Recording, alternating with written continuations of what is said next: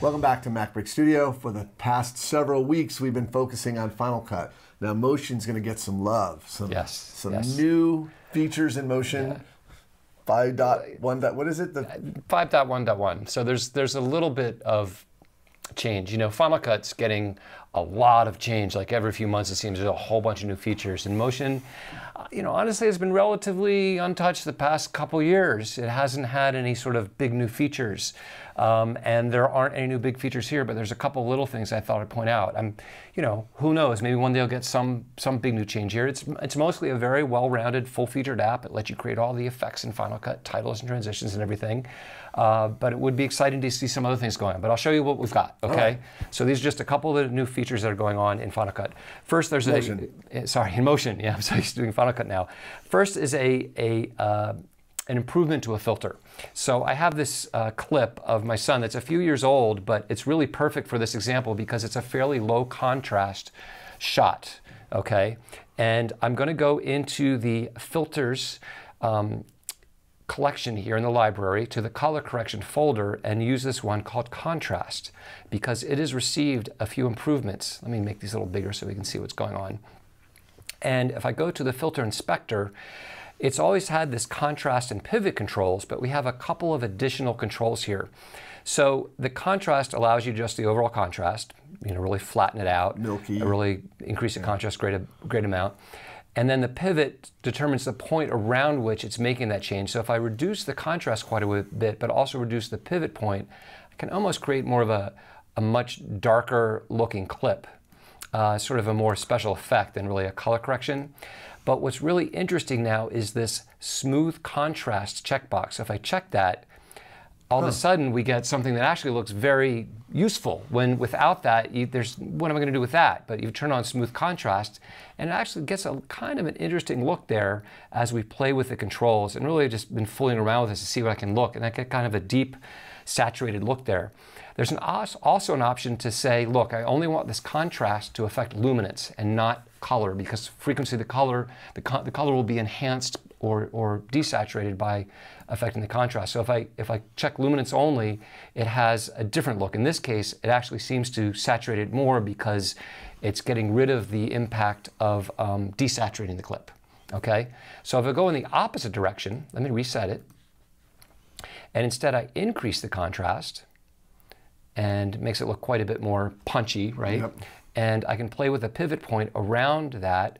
And you might think, oh, that looks pretty bad when I bring the pivot point out. But again, if I choose to smooth the contrast, depending on where you go, it can give you kind of an interesting look. Here, it gives it much more posterized look. So I don't like that so much. You mean posterized? Posterized. I said posterized. That's funny. Yeah, posterized. I say potato, you say potato. So if I uncheck the smooth contrast checkbox and instead check luminance only, then you can see that that's a cool look. Yeah, nice desaturated look. That's a nice look. I really kind of like that there. So you can play around and get a very interesting look. If I turn this on and off, there's off and there's back on. So that I like in particular, by boosting the contrast, playing with a pivot a little bit maybe, but really just doing luminance only. You can create some new effects that you might turn the effect off completely. Do it before and after. So this is before and after. That's with it off. Okay, and that's the raw clip as it started, and that's with it on. It's fantastic. So it's kind of neat. Yeah. Useful thing, something you might normally do in a three-way color corrector type of situation, but it's neat. You can do that kind of thing in Motion. Now, the other thing is there's been an additional parameter added to the sequence text behavior. So here I have some text. I just threw it on a background so it would look more interesting than being on black. And I'm going to go to the library. I'm going to go to behaviors, to text animation, and apply the sequence text behavior. And I'm not going to go over the detail of how this behavior works because we've covered it so many times. We've covered it before. It's a great thing for creating animation on text. But what I will do is show you something new here. First of all, trim it to last just for a short amount of time. Tap O, Command Option O to set a range. And then what I'm going to do is zoom out a little bit and drag up on this first character. It should all drop in. And spin it around a little bit. Let me drag up a little higher and spin around like that. And then Shift Z. So now if I play, each character will drop into place. And let me increase the spread a little bit. It's not just dropping in, it's dropping in and spinning. It's dropping in and spinning. It's dropping and spinning, yes. So but nothing so new there. Fast, you're not seeing the spin. Yeah, you are, but it's... A little bit, yeah. Right. So that's nothing new, but what's new that's very cool is there's a new section here called Select. And if I click the disclosure triangle, right now the range is set to all. That means apply this animation, which happens to be animating every character across the entire line of text. But I could set it to character, and if I play it now, it only affects one character. Huh. Okay, and that's kind of neat because you can have just one character of a line of text or of a word drop in and not the whole thing. There was no way to do that before. Just affect part of a text layer. Mm-hmm. So there's a range, there's a start and end index, and right now it's 1 for one letter, but I can increase that range, and as I do so, more letters get affected. Or if I only want the middle letters affected, I can increase the start index, and now just the middle few letters get affected. Now, can you randomize that so it's not sequential? Well, there is you can reverse it, so it does the same thing backwards, and you can invert it, so it does everything but that.